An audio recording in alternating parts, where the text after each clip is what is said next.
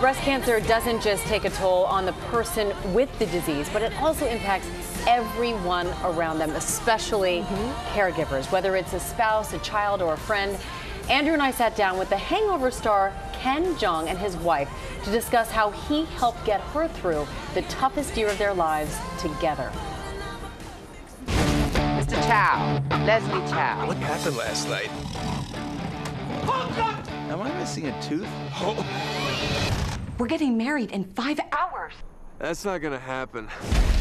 They say laughter is the best medicine, and it turns out that's exactly what one of the most iconic comedic roles became for Jeong and his wife Tran when they faced the unthinkable. I got a call from the surgeon. She said that it was breast cancer, so it didn't look good at that time. That was the day Ken and Tran's life changed forever, something my husband Andrew and I know all too well.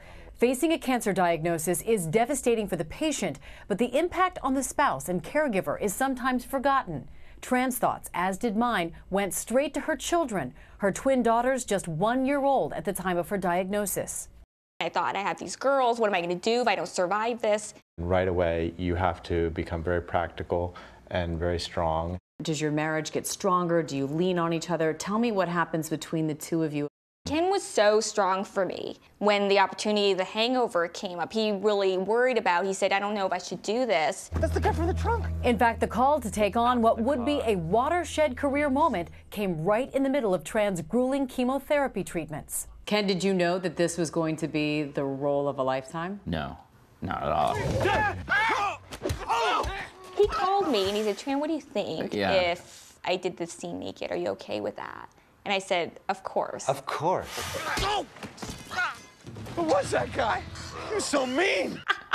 You did say this when the movie came out. It would be, it's a feel-good movie of the summer because every guy will go home feeling good about themselves. Chow, you gave us the wrong dog. Not my problem.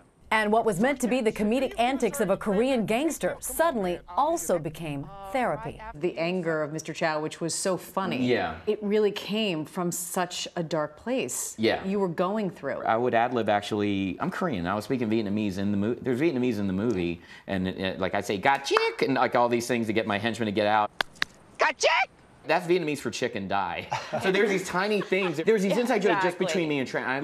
It would just make me laugh. I would sprinkle that all throughout the movie just for me without telling Todd or anybody. Oh, wow. And I would just literally just do little Vietnamese phrases to make Tran laugh. It's like the weirdest love letter to your wife in a very filthy movie. Yes. Buddy, listen, let's go. Okay. I've often thought when I have had time now to reflect, I mean, all the attention is on the cancer patient. And caregivers don't get the same kind of support and love. I look at that in many ways as kind of just getting me through, you know, the worst period of my life. It says a lot about you, though, that you were so supportive and saying, go do this, because you said you're a team. To kind of let him build himself up to even be stronger was a great thing you did. You guys really are a team. A formidable team, arming themselves with laughter and a little help from a billion-dollar movie franchise, battling Tran's breast cancer until she was declared cancer-free, a moment that Ken would later memorialize at the 2010 MTV Movie Awards.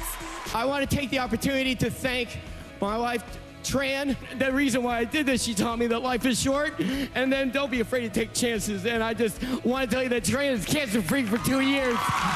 One of the best things I heard from the beginning is, Tran, this is going to take a year. My doctor said, be prepared, you will have a year of help. Yes. And then it will get better.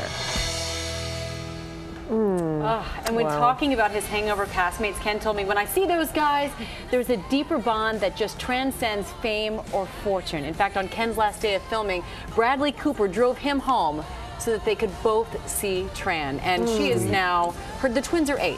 And she is still cancer-free and doing so well. That's great. But it's so wonderful that you're bringing attention to the caregivers and spouses and those that stand behind those going through it, because you're right. They couldn't do it without them. No way, no how. Beautiful. Thank you.